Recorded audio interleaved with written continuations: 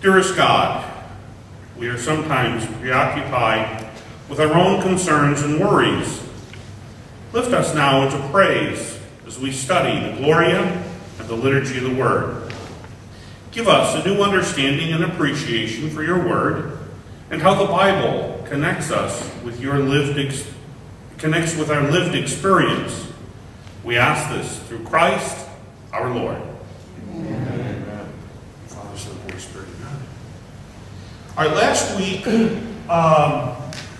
what was it that we were looking at? Does anybody remember? Okay, the introductory rites. And the center of the introductory rites is what? Pardon? Yes, the penitential act. Okay? We used to call it the penitential rite. Now it will be called an act because it's not just a rite, it's also an action. How many forms are there to the penitential act? How many different forms? Three. A, B, and C. And what's the one that we really don't use much today?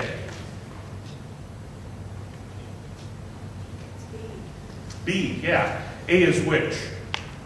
That's the easy one. Yeah, I confess, the configure.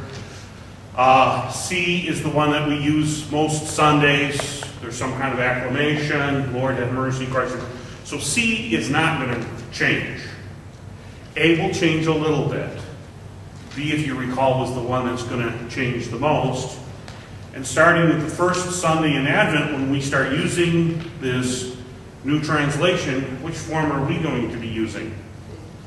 B. Yeah. So that we kind of get used to it, so it becomes part of those parts of the Mass that we're familiar with. We looked also at the scriptural basis for each one of those penitential acts. And then what follows the penitential act?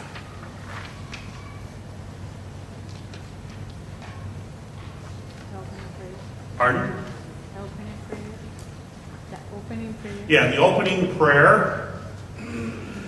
Or what are we going to be calling it? The collect or the collect. I grew up hearing it being called the collect, so that's what I don't know why. Is it spelled like collect? Mm-hmm. It's spelled the exact same way. And it's, why do we call it the collect or collect? Collecting all the prayers of the people. Exactly. It's all of the prayers of the people who have assembled to worship God. We're collecting those prayers together to present them to God. Now, are there any questions about what we covered last week? Yes? Was there any rhyme or reason as to which penitential act to use? Or is it just your choice? Okay, yeah, well, it's a good question. Is there a reason for the penitential act that is chosen? What do you think? So I'm asking you. All right, what do the rest of you think? So it depends on the priest sometimes. It's dependent upon the priest, but even with the individual priest, what is it? Let me step back. What should it be dependent upon? It could be season, it could be theme. There's a whole bunch of different things that come into play. One of the things that we have this impression sometimes that because we have the book, let me go grab it.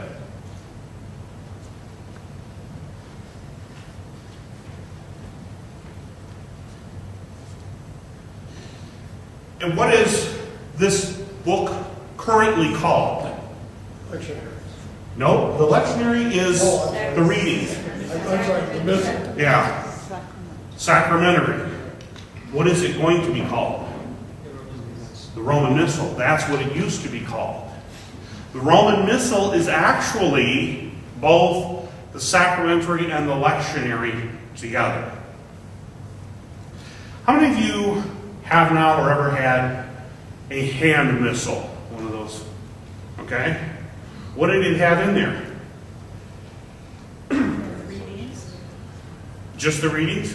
No, it had the whole form of the Mass. Yeah, it had the Mass and it had the readings. It had everything in it.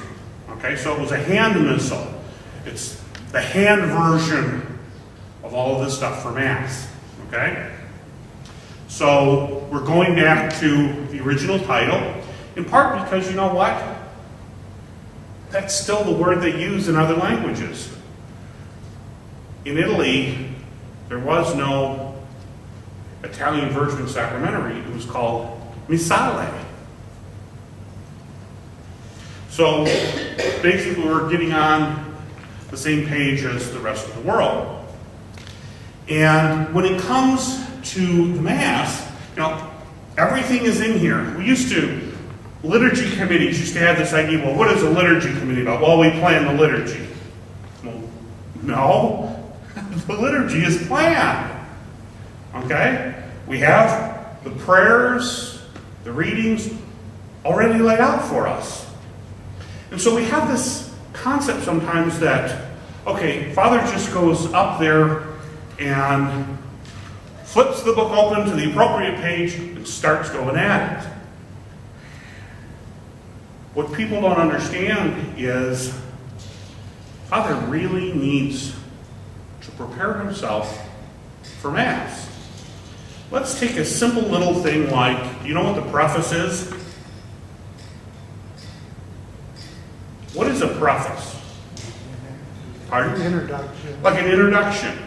Where does the preface come in the Mass? I'll give you a hint. The Lord be with you and also with you. Lift up your hearts. So where does that come? It's a preface to what?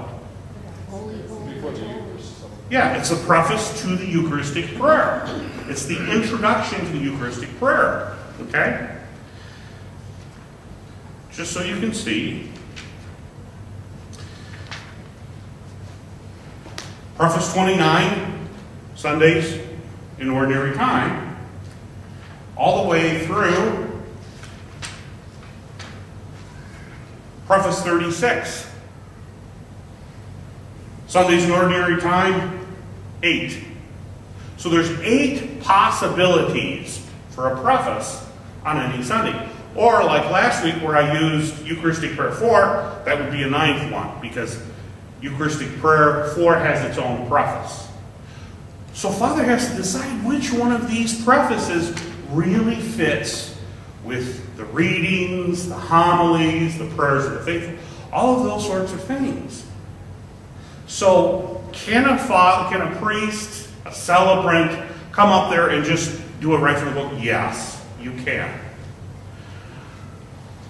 But if you want liturgy well done, then you got to spend some time looking at these things.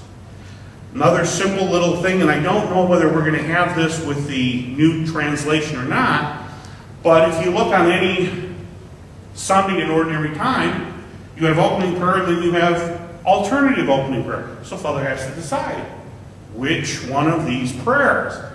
Here's a little secret. When you hear me conclude that opening prayer with, we ask this for our Lord Jesus Christ, your Son, who lives and reigns with you in the Holy Spirit, one God, forever and ever. That's opening prayer 1. When I conclude it, we ask this through Christ our Lord.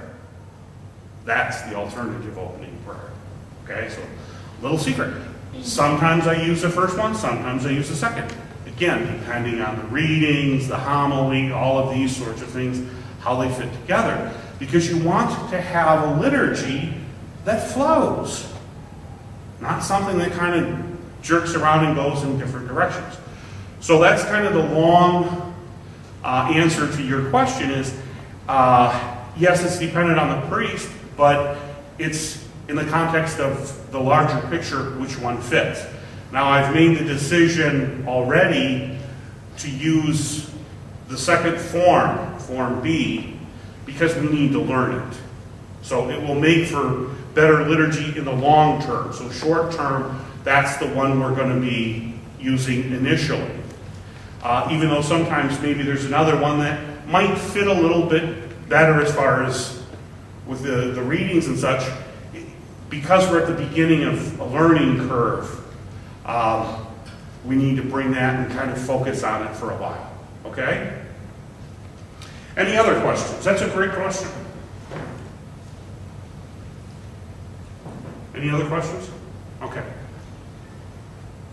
Tonight, we are going to be looking at the piece of the introduction, the introductory rites that we didn't look at last week. Namely, the Gloria. Okay?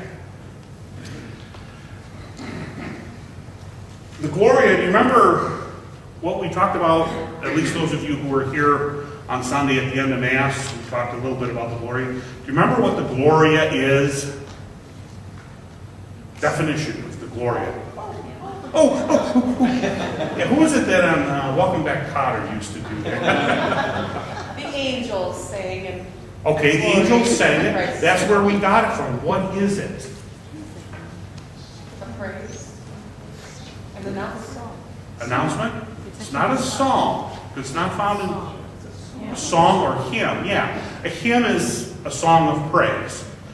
So it is a hymn of praise. It's an ancient hymn in the church.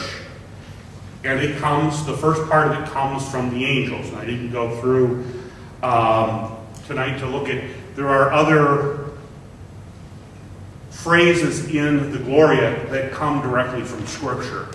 But certainly that's the first one, is the announcement of Jesus' birth from the angel. So oftentimes it's referred to as the angelic hymn. When we say it's a hymn, what conclusion can we draw from that?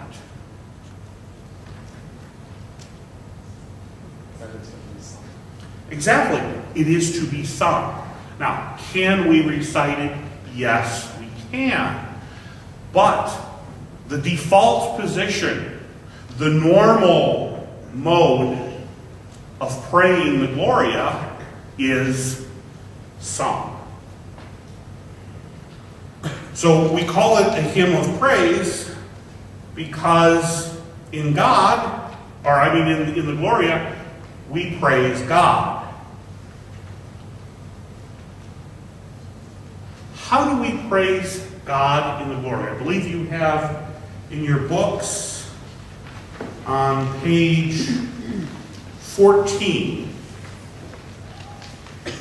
you have, they call it the previous translation or the current translation versus the new translation. So how are the ways that we praise God in the Gloria? I've decided to go old school instead of all of that technology with the computer. Go back to the butcher paper, the whiteboard, the chalkboard. It's what I'm most comfortable with. Get your computer fixed? Well, the computer works. Last week I had lost the program, or not the program, but the file. So I think God was telling me, go back to what you're used to. So what are the ways that we praise God in the Gloria as you're looking at it?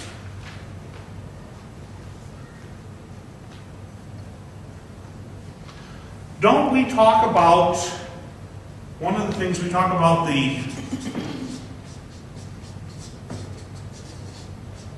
wonderful things God has done.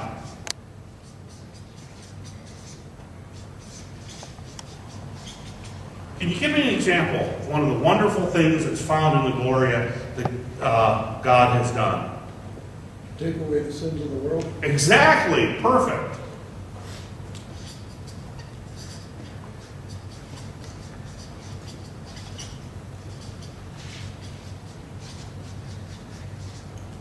Okay?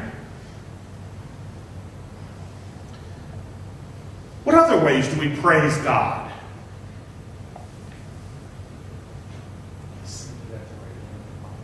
Okay? What would we call that?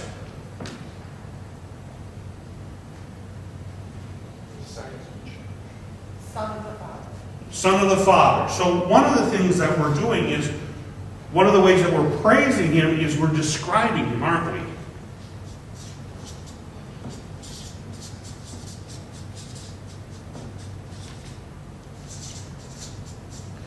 And more than anything else, what we're looking at there is Father, Son, and Holy Spirit.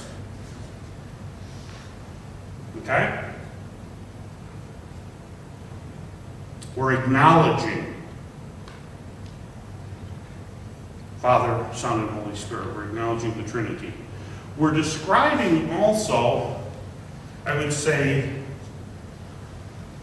what do we use? We say things like Heavenly King, Almighty God and Father. Okay? Aren't those descriptions of praise? Okay?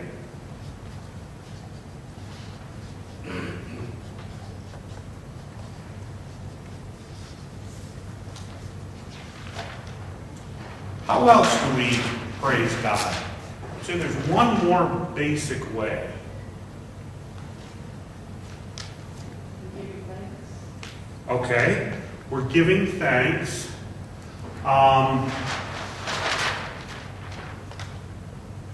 That's kind of what we're doing, though, isn't it? Which is important.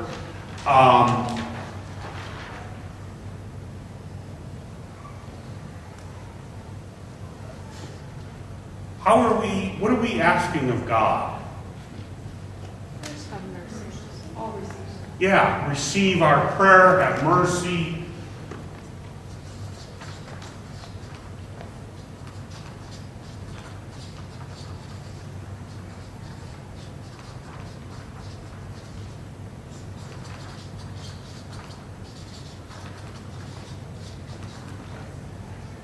And if you look in the New Translation, you have all of those elements, don't you? Now, what I'd like to do is we're going to split you up for this next exercise. If you look in your book on page 14, you have the current translation and the New Translation. So here's what I'd like to do.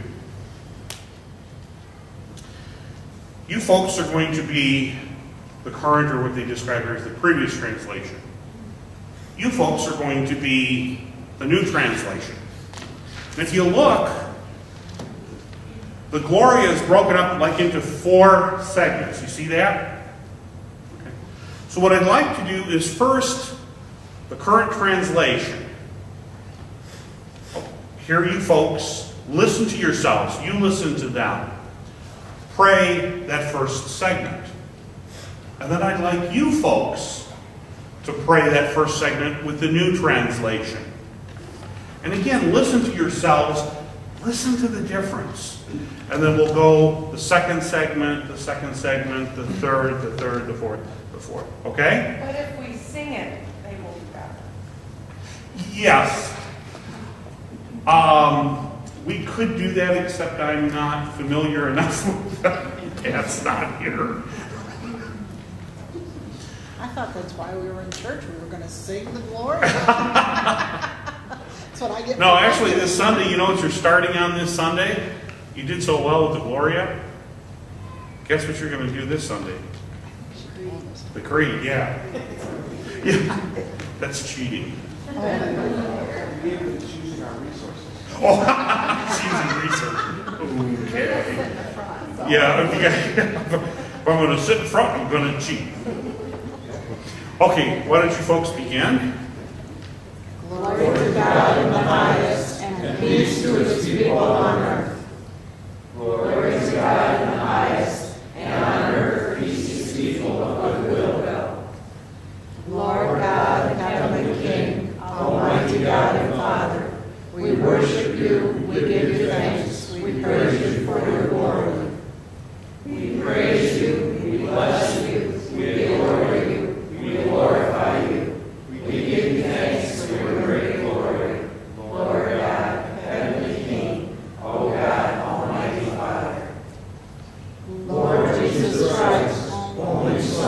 Father. Lord God, Lamb of God, you take away the sins of the world. Have mercy on us. You are seated at the right hand of the Father. Receive our prayer. Lord Jesus Christ, only begotten Son, Lord God, Lamb of God, Son of the Father, you take away the sins of the world. Have mercy on us. You take away the sins of the world. Receive our prayer. You are seated at the right hand of the Father. Have mercy on us. For you alone are the Holy One. You alone are the Lord. You alone are the Most High, Jesus Christ, with the Holy Spirit, in the glory of God the Father. Amen. For you alone are the Holy One. You alone are the Lord. You alone are the Most High, Jesus Christ, with the Holy Spirit, in the glory of God the Father. Amen. As you were listening to those words, what struck you about, what did you hear in those words? It's definitely more praising. Okay?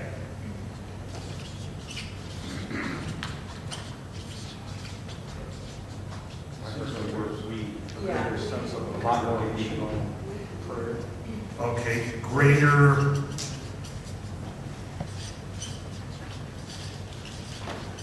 congregational sense All in one. of prayer. So it's that sense of community that we're doing as a community. I heard something. We. Okay. That's kind of part of this, isn't it? Yeah. The word sins on the new one and sin on the old one. Here's an interesting. We go from sin to sins, don't we?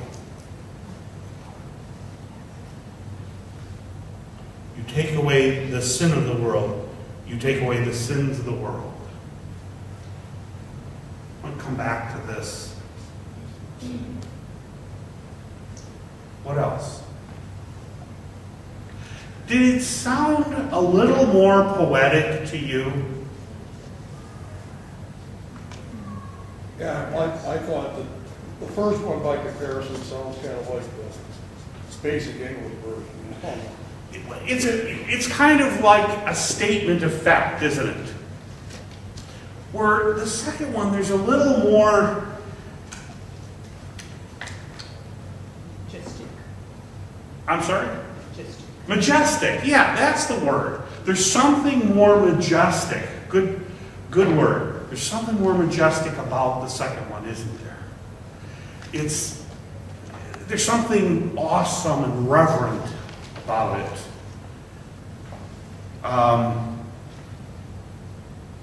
You take away the sins of the world, have mercy on us. You take away the sins of the world, receive our prayer. You are seated at the right hand. Now, there are some things, if you look at the last part, I don't know if any of you picked it up. What's the difference? There's nothing. Okay? So it's not like we threw everything out. But in the parts where we are needy, where we're asking, Yes. it makes it bigger. The old translation to me, and I don't want to say that it's bad, but it more watered down. Well, that's what I said. It's a little more. Yeah, it's like matter of fact. It's a statement rather than. We have a need for you to have mercy on us. Yeah. Sense of humility. Yes. There's, you know what? There's another good point. There's a sense of humility in the second, isn't there?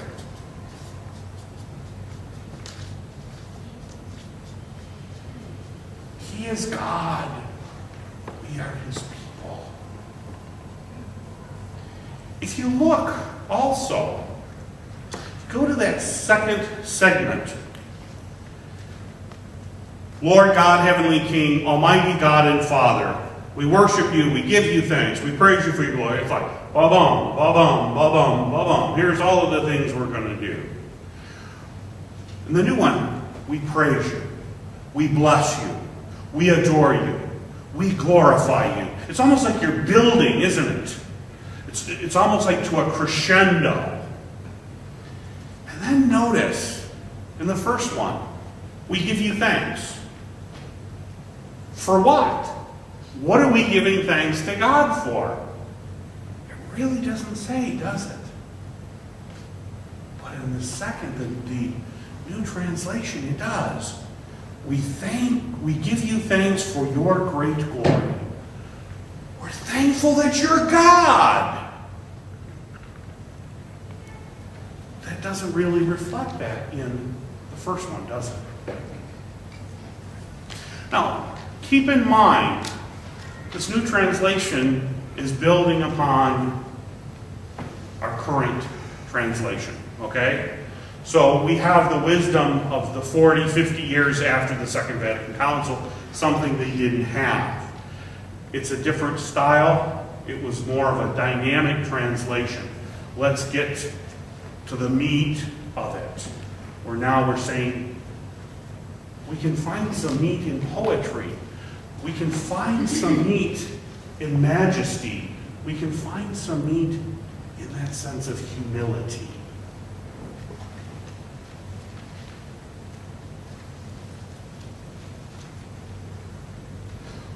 What pieces are missing from the previous translation that we have in the second, the New Translation? What are the things that are left out? Because the second one is basically more of a literal translation from the Latin. As you're looking at it, what's missing? The repetition of the sins of the world section. Okay, one of the things is there's this repetition here. Yeah. Okay, what else?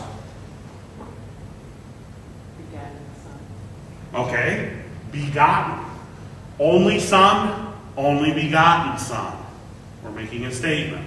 That's something else we'll go into. But look at it. We worship you, we give you thanks, we praise you for your glory. We praise you, we bless you, we adore you, we glorify you, we give you thanks. If you look in the one that we're currently using, there's no bless there, is there? There is no we adore you, is there?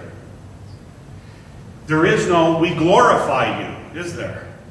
Instead, we kind of lump that together and we say we worship you. So what we're doing now is kind of expanding out a little bit on that we worship you. We're being a little more specific about what we mean when we say we worship you. Let me move quickly to the sin versus sins. We change. Yeah, we can. Okay, let's look at what is the difference between sin and sins here. What do we mean when we say sin? What do we mean when we say sins? Isn't sin like the original sin, or sin is like the now sin? Which one? Which one is The sin? The singular is what? Like original sin, Yeah. and the other's like sin. And this one is personal sin.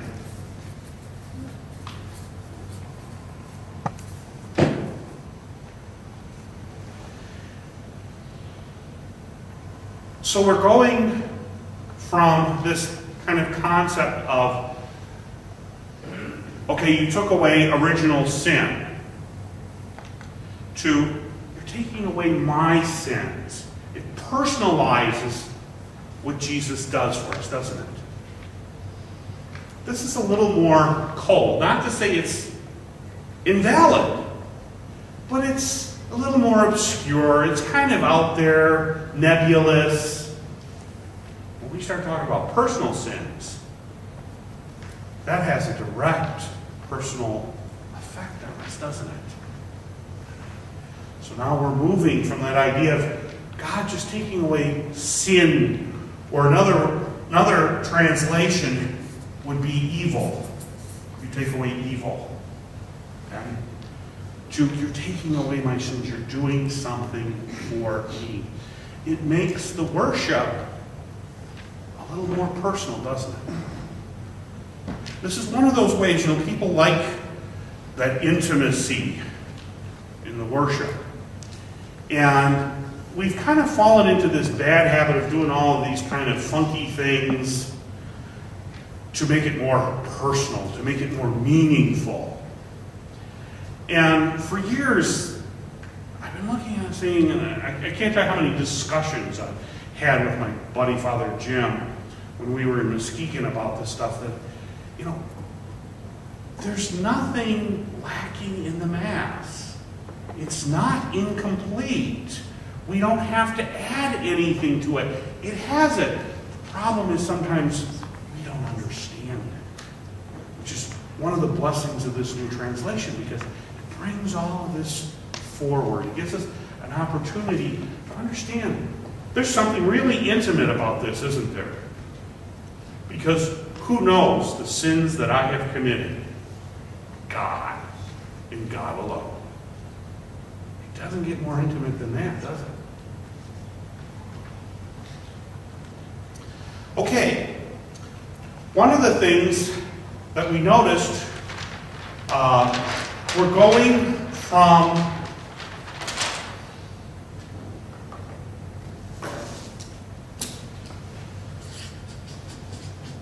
only Son to only begotten Son. What's the difference? And don't tell me it's just the word begotten. I want to say it's because we're all sons and daughters, but we are not begotten. Very, very, very good. That's an excellent point. Well, it's true. That's exactly it. We are God's children. So all of us men here can say we're sons of God. Now, we're not the only son of God. When we use this phrase, only Son of God, yes, we mean Jesus Christ. But isn't this a little more precise? And it goes to our teaching on the Trinity. We will look at it next week. We talk about, currently in our translation of the Creed, proceeds from the Father and the Son, the Holy Spirit. He's the love between the Father and the Son. But we talk in terms of the Father having begotten the Son. What does begotten mean? In Latin, it's unigenite. It comes from the word beget. What does beget mean? Brought up? Not directly. Actually, we will see that in a little different form in the Creed next week. Well, isn't it a word that actually means, when you're not talking about the Trinity, you can say David begot Solomon. Yeah, and we use that term, don't we? Right. Okay? So, In other words, give me a synonym for begot or beget. Father. Okay, Son. fathered. Another one. Descendant. Descended. How about something like produced, caused, all of these things? What we're saying is there's a connection between the Son and the Father. If the Father had not had the Son, if the Father does not beget the Son, He's not the Father, is he? And if the Son is not begotten by the Father, He's not the Son. So, this word begotten, in a sense, goes to the relationship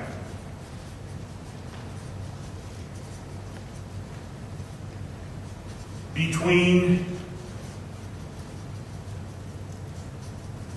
the Father and the Son. But doesn't that, couldn't you draw from that then that the Father would have to be before the Son? No. Well, yeah, you can look at it in terms of chicken and the egg. One, when you look at chicken and the egg, you have to look at one coming first. Either the chicken came first or the egg came first. They didn't come at the same time. If the Father is always the Father from eternity, then the Son always had to be there, didn't he?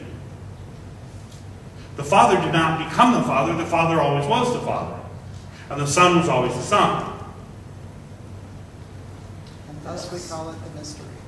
Yes. Yes, thus we call it the mystery. Well, it's hard to explain some of these things if you don't have kind of a philosophical foundation. That's one of the reasons why in the seminaries, at least in my day, and they've gone back to it now, they teach philosophy. You study philosophy for 2 years.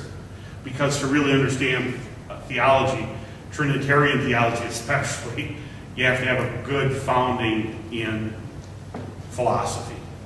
Otherwise, it's too hard to understand. Perhaps Small's John's Gospel, the beginning of the book. Yes. The Word was God. The Word was God, and the Word was with God. Without him was not anything that was made. Yes. Yeah. And he was not made. So coexisting from the very beginning. And as someone said, here is the mystery. What do we call the Son? We refer to him as not just the Son, but also the Word. And it comes exactly from John's Gospel. It's the word logos. That's Greek for word. Traditionally, what you will see now, there's times when they do it a little bit differently. If you had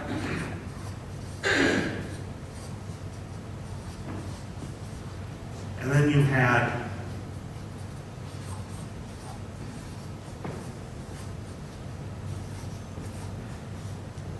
what's the difference? I'm sorry. Can you see the difference here? Word and the Word of God. Yeah, you've got the Word of God and the Word of God. Capital W. What's the difference? The Word refers to the second person of the Trinity. But Which one of these refers to the second person? when you say the Word, but the Word of God can also mean the second person of the Trinity too. But it's an expression Okay, of God. what is this, the Word of God, what does this mean? God's expression of Himself. Mm-mm. No, That- not the like the first Bible. one. You mean? Or What is, The think top one is math, Scripture. math. The top one is Scripture. Exactly, the top one, the Word of God is, what do we say at the end of our readings? With a The Word of the small- Lord, don't we? Okay? So this is Scripture. The Word of God with a small w is Scripture. The Word of God with a capital W is Jesus. the Son. Okay? Going back to John's Gospel with Logos. In the beginning was the Word, and the Word was with God, and the Word was God. Okay? So from the beginning. Again, it's something I would encourage you to continue to delve into. It's not something we can spend a lot of time on. But what's important, I think, is to see that we're being a little more precise. We're talking about a relationship here when we talk about the only begotten Son. Okay? Now, when do we pray the Gloria? For example, I'm not looking at where does it fall at the Mass. Do we pray the Gloria like every Thursday? When is it that we pray the Gloria? And every Sunday except Advent and Lent. Okay? So we pray the Gloria.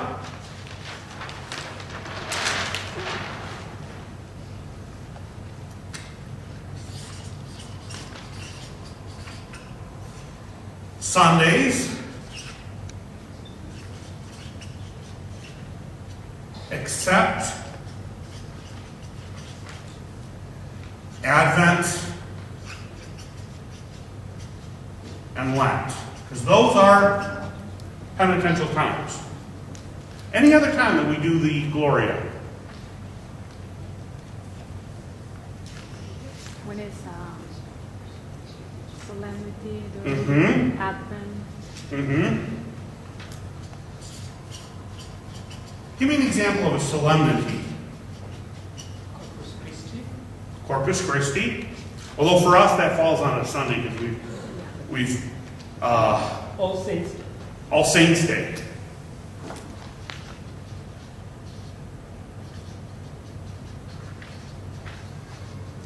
Immaculate Conception. Annunciation. The Annunciation. When is the Annunciation? March 25th. Pardon? March 25th. Yes, March 25th. Why March 25th? 9 months before Christmas. Very good, 9 months before Christmas. Okay? So we have these solemnities like All Saints Day. Christmas fell on a Saturday, didn't it? Did we or did we not do the Gloria? Wasn't that many weeks ago, was it? So solemnities, the really big feast. When else?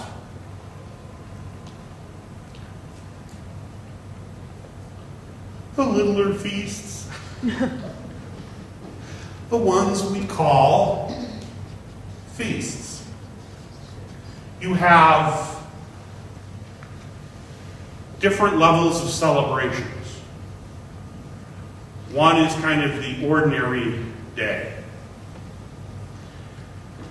Then you have, the Advent and Lent. And then you have Saints' Days. And some Saints' Days are optional memorial. You can celebrate it, but you don't have to. Other Saints' Days, you have to celebrate them. Like today, Feast of Timothy and Titus. And then there are some that are feasts. Feast days. They're not memorial. They're up a little bit. Trinity Sunday. Trinity, again, it's a Sunday. Pentecost. But Pentecost is a solemnity. I'm thinking yesterday. The conversion of St. Paul. Yeah. Let's go to our trusty sacramentary.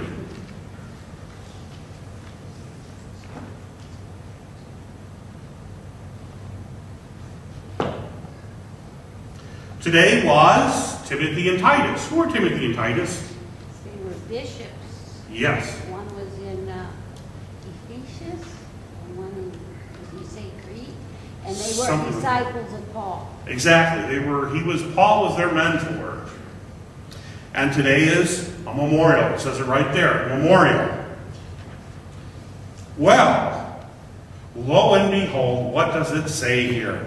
Conversion of St. Paul, the apostle. Feast. So yesterday we would have done, or we did, the Gloria. Today we don't because it was a memorial. What about one of these feast days or one of these solemnities that fall during Advent or Lent? For example, the Immaculate Conception always falls during Advent.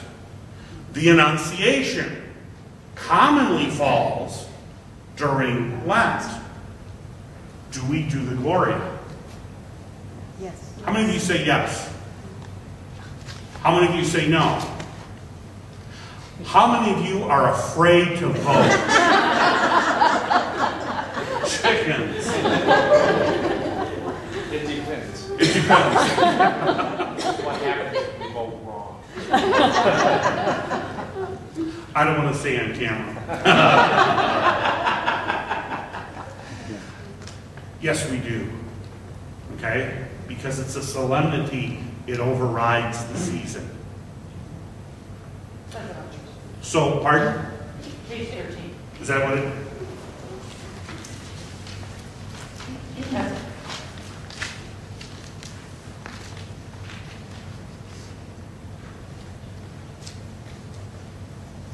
Yeah. Have not changed. They use them on more festive celebrations. Yeah. So that would be a good way to describe it, on the more festive celebrations. Okay. Now, we move from the Gloria, you then have the opening prayer, you have the readings, you have the homily, and then what do we have after the homily? Pardon? Creed. The creed, which we're going to look at next week. And then what do we have? Prayers of the people. Prayers of the faithful, don't we? Okay?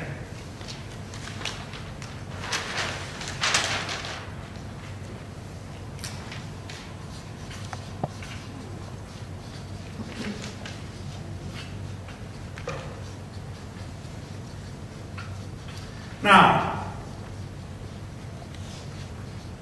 the prayers of the faithful are one of the least understood parts of the Mass. We think because the prayers of the faithful, we're the faithful, that this is our prayer, and yes, it is. To a certain extent, it is. That does not mean it does not have structure. Before our session this evening, there were 3 of you that volunteered to read like half sheets of paper. One has 1 on the back of it, one has 2, and one has 3. You have 1? Okay. Here. Would you read slowly the petitions? I want you to hear. These are from a resource that I use for Mass, for the prayers of the faithful. These, oftentimes you're going to hear these things on Sunday. I think some of these, is it this next Sunday, you may hear some of these same ones, as I took from there.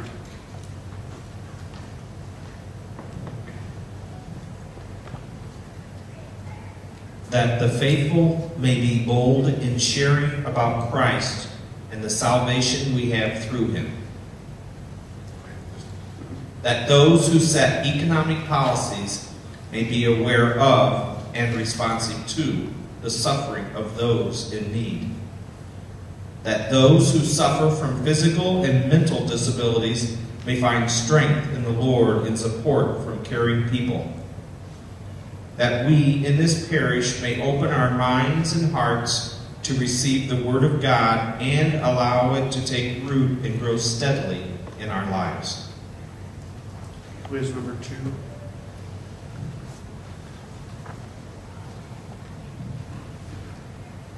For the Church, that its leaders and the faithful may strive always to imitate the love and compassion of Christ. For civil authorities, that they may, in all things, seek to build a world in keeping with the dignity due all human beings. For those troubled by physical or economic adversity, that they may be moved to seek solace in God and turn to him in prayer. For our faith community, that God's love may be manifested in how we interact with all those we encounter. Who has number 3?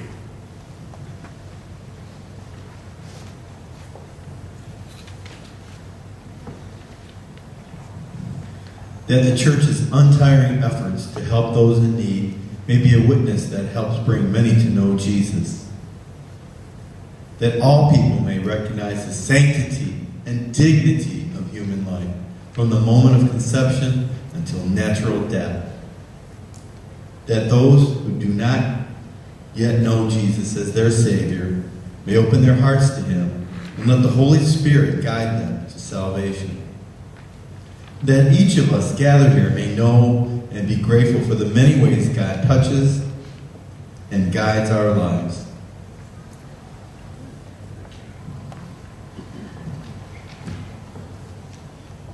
What did you hear as you were listening to those prayers? What is the structure? Church universal. Yeah. The first one is the church.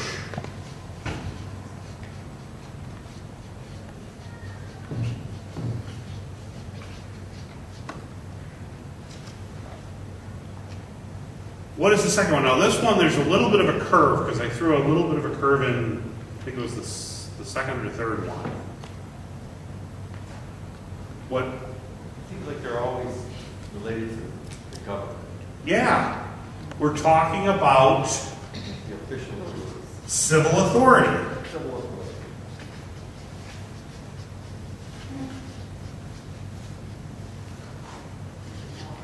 The third?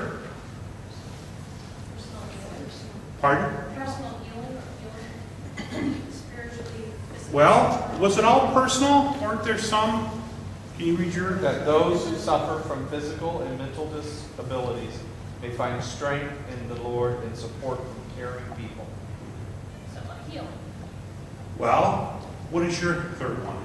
That those who do not yet know Jesus as their Savior may open their hearts to Him and let the Holy Spirit guide them to salvation.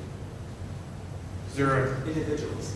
Yeah, it's an individual need. But it's not a local individual need, a more global. So we're looking at kind of that global need, not specific, more general, a burden, mental illness. There are people not just in Caledonia, there are people throughout the world. We're praying not only for ourselves, are we? Look at these first three. These are not local. We're praying for the universal church, not for the church in Caledonia or even in Grand Rapids or even in the United States. Read again, if you would, Pete, you're first. That the faithful may be bold in sharing about Christ and the salvation we have through Him. Who are the faithful? Christians. Christians. Just in Caledonia? No. What is your first one, Wally? That the church's untiring efforts to help those in need may be a witness that helps bring many to know Jesus. Who's the church? Us? Just us? Your first one. For the church, that its leaders and the faithful may strive always to imitate the love and compassion of Christ. Okay. Again, the church. Church doesn't exist just in Caledonia, just in Grand Rapids. Okay? So the first three are very broad, very universal. What about the fourth? It's our. Yeah. The fourth is local. If there is a flood in Mississippi, where does that one go? Pardon? Is that a global need? Pardon? It's local to Mississippi. Well, it's a local need, isn't it? For the people of Mississippi who have suffered this flood. Isn't that usually the way we word those sorts of things? We don't. Now, we may pray. There is a way that we can globalize it. For the people of Mississippi who have suffered flood, and for all victims of flood throughout the world, okay? I would still put it here because you're starting with the local. Okay? Local doesn't necessarily mean Caledonia. Okay. It can. In fact, one of them, didn't one of you have something for the parish? Okay, that we in this parish may open our minds and hearts to receive the Word of God and allow it to take root and grow steadily in our lives. Disciples and mission. Yeah, well, where do we put the ones for disciples and mission? We always put them down here because it's a local need, okay? So we go from the church, universal, down to the specific. Now, does that mean we only have 4 petitions? No. Once you get to this point, you can add others. Which one didn't you hear tonight that we usually have on Sundays?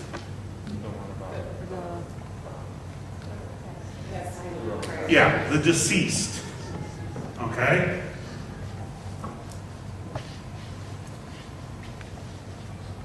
Do you have to have one for the deceased? No. Why not? Well, you don't have to. There's nothing that says the intention for the Mass has to be announced. And some of the Masses are not for a deceased person. Do we have to have a petition for the deceased?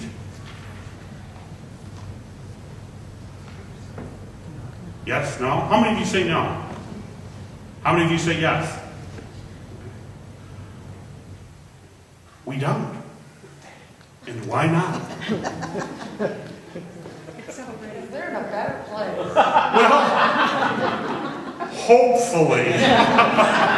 There are some that need prayers, trust me. Why don't we have to put one in there for the deceased? Does that mean we're not praying for the deceased? It's in the Mass. It's in the Mass. Yeah, it's in the Eucharistic prayer. We pray for the dead.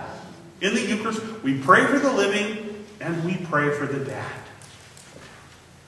So we don't have to. We commonly do. Okay? But just so that you know, if one Sunday you don't hear something for the deceased, doesn't mean, well, guess we got to go to church somewhere else. This Mass was invalid. We didn't mention the deceased. No. Do you know why I thought you had the deceased on there? Why? It was your cue to. Oh, yes. You got to say your prayer now. That's the right idea. Yeah. Well, actually, I the faithful. I know ahead of time what the prayers are. Oh. So now that being said, sometimes I forget which one. So yes, that's helpful. It does. Yeah. I knew it. But that was a local thing. Yes, exactly. It's very local. Restricted to. There's one more that sometimes we see in parishes. The ones about the silence. Yeah. Let us now pray in silence for those prayers and petitions that we find in the quiet of our hearts. Okay? That's common. But it's not part of these 4, is it? Do we have to put that one on there? What would be a reason to not put it on there? Please stand up and say that loud. Well, because, folks, this is very, very important. We did it in the beginning with the collect, when we come and we're silent before Mass and we're praying. So we're bringing our prayers then. It's already been done, isn't it? Let us pray. Silence. That's when we're supposed to bring all of those things that are in the silence or in the quiet of our hearts. Why are we waiting until the prayers of the faithful? What does the prayer of the faithful do? What does it signal? Do you have, okay, take it. You're good.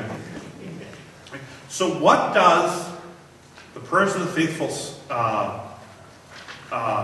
signal? Exactly. The end of the liturgy of the Word. We then move into what?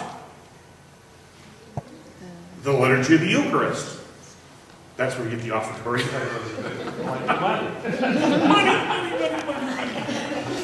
You can tell Pete spent a lot of time on stewardship committee.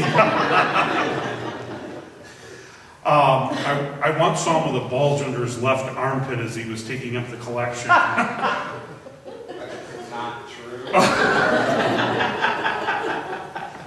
Well, I couldn't pick on Lyle anymore, so I figured I had to find something else. So, if you think about it, why would we want to wait until the end of the Liturgy of the Word to bring our prayers and petitions forward? Why wouldn't we want to bring them at the beginning of the Mass? And the place is there for it. Again, you see how a lot of times it's a question of us not understanding the liturgy that leads us to do, and this is true of priests. Priests oftentimes don't understand the liturgy sufficiently. So we fall into these bad habits because good intentions. We want, for example, people to have a place for them to bring their petitions. And so we stick this into the prayers of the faithful, and week after week after week after week after week after week after week after week, it's the same petition. Prayers of the faithful were never intended to have the same petitions week after week after week. But we couldn't figure out any other way to do this because we didn't understand, really, the collect is the place to collect these prayers. Okay. Does that make sense to you folks? Because I think that's important. Yes? It makes sense to be there because you don't want to come to Mass and immediately start asking God for stuff. If you want to begin with praise and glory and then work your way up to the point where, this makes sense. This is where we're going to now ask God for our petition. Yes. That's a good point. We get ourselves in right relationship with God, the penitential act. We hear the Word of God. And now, in a sense, we're responding. That's why these change every week. We try to make them correspond to the readings and the themes, as well as any specific need. The idea is we've prepared ourselves, we've been prepared to bring these petitions to the Lord that have been prepared based on the specifics of our liturgy. I had a whole bunch of other stuff, but it looks like we're not going to get to it because I don't want to keep you too late. Any questions or comments about this evening? What we're talking about? Yes. I just have one comment. I have to share it because Rosie said to me she's really excited about. She wouldn't say this, so I'd do it. She's really excited about the new translation because it directly translates from what she learned in Spanish. In Spanish, yeah. And I really think that drives home the whole point, a big point of why we're doing all of this is because we are the universal church. We ought to be able to, all of our brothers and sisters from any language, and it does come from the Latin. So I just thought that was just a really important thought process. Yeah, and I think that's true because then we're not praying, goes back to what have I been saying? We're not praying similar things, we're praying the same thing. Okay? And again, I see in this new translation, I echo that sentiment. In fact, one of the things I was going to do tonight, but I realized there's only so much you can do in a session. I was going to show you the current Italian Gloria versus our current one versus the new one. You will see that, you would have seen, that it's much more like the one we're moving to, and the Spanish is clearly the same. Yes, Father? I think on the same note, the previous translation that has set the church in a good state. Mm-hmm. Also had drawbacks, because if you went to Australia, the translation was different. Yes. If you go to Ireland, the translation was different. Yes. If you go to Canada, United States, it depends which diocese or diocese, it's different. Mm-hmm. So having this international body together to come up with a standard revised version is just like the Latin before Vatican II. Because whether you were French, Spanish, Italian, wherever you went in the world, you understood what was going on during the Mass. So to have a standard English translation, I think, is a blessing in itself. Well, along that same line, I remember when I was in LA, my very first assignment.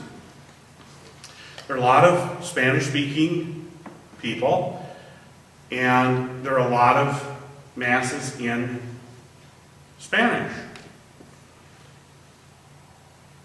They had a Spanish missalette. You know what the missalette is?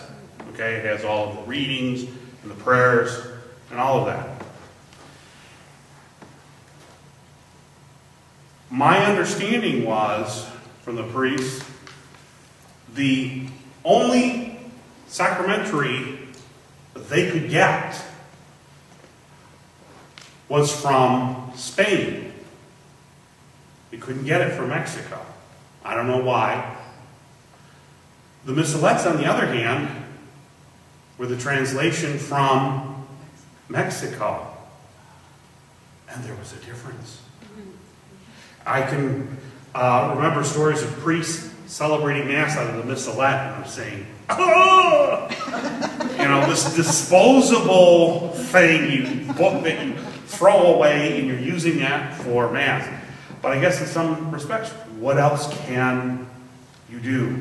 So now there's one English translation, one Spanish, one German. So if you go to Ireland, you go to Australia, you go anywhere after the first Sunday of Advent, you're going to be familiar with it. Yeah. Okay?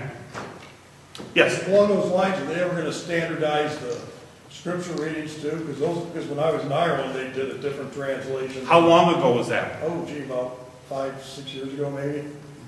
Okay, because I know there was some work. I thought they had done that already. It says in the book they're working on it right now. Oh, okay. Okay. All right. Clearly, I didn't read the book close enough. You read the teacher's version. Well, I did. Yeah, I read the teacher's version. I didn't. Well, there's another point to that, and that's not the peon version. Well, I mean, it's that sometimes there's things from the Mass that are out of Scripture, but then the Scripture reading is different. You see what I'm saying? Exactly. Yeah. But we're going to see more of the stuff that we're hearing in Scripture. You're going to hear it sound a lot similar to what we're having Mass. One of the perfect examples, I think I shared with you at the end of Mass a few months back, when the priest holds up the host, "This is the Lamb of God who takes away the sins of the world. Happy are those who are called to a supper."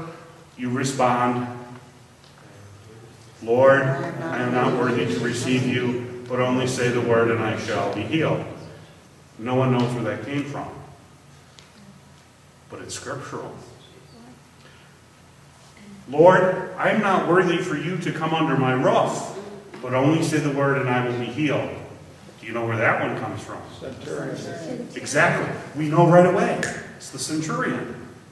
And that's what we're going to be moving to, is that translation. Because, "Oh Lord, I'm not worthy to receive you," it was based, but it was kind of a dynamic, loose translation of that whole thing. So what got lost in that was the scriptural connection. So what we're doing now with the new translation is we're reconnecting it to the scripture, so that when we hear that, it's like, yes, the centurion. Okay? All right,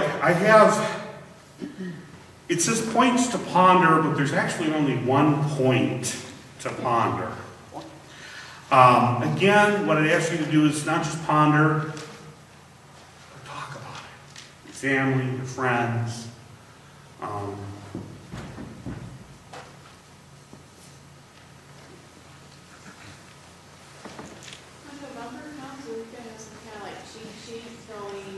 No. You better have it memorized. Actually, do you know one of the reasons why we're doing the chant now? Pardon? You know why we're using the chant?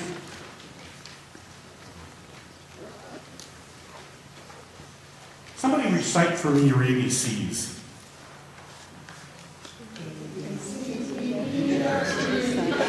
Ha! What is that I'm hearing? Could it be music?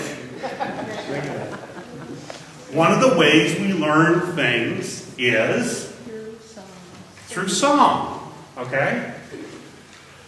So that's one of the reasons why we're doing the chant, to help us learn the words. Okay? We're making that connection.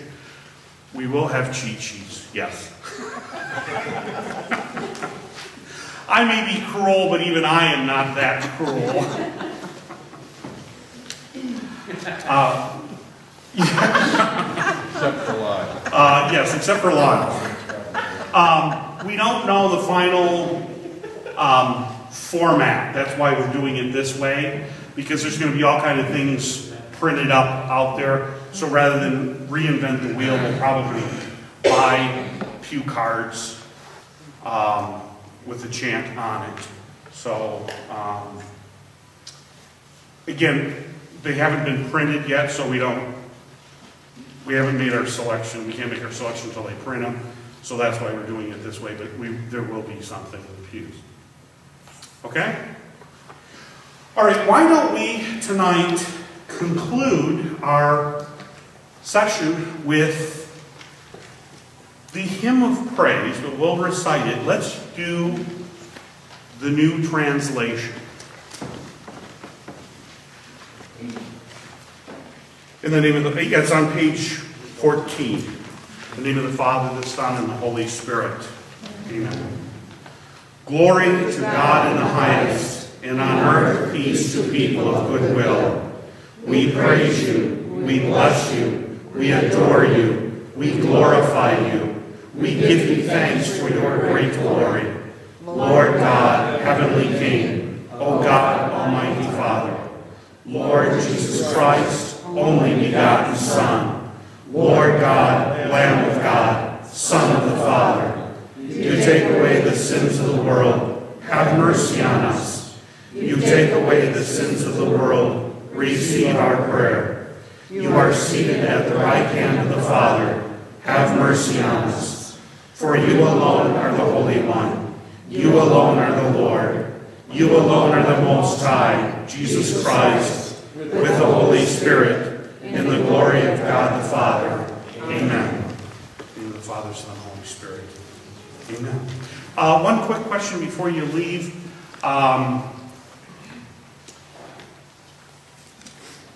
Do you have a preference between technology and high technology and low technology? Is there any? Maybe it's just a time. What you did.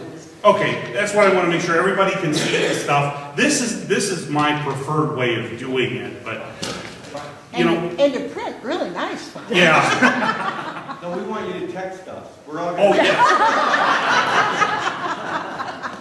I remember a cartoon one time. It showed a preacher up at the pulpit, and he's typing in there, "Can I get an amen?" They're all with their computers in the pews. All right, thank you, folks. Thank you, Father.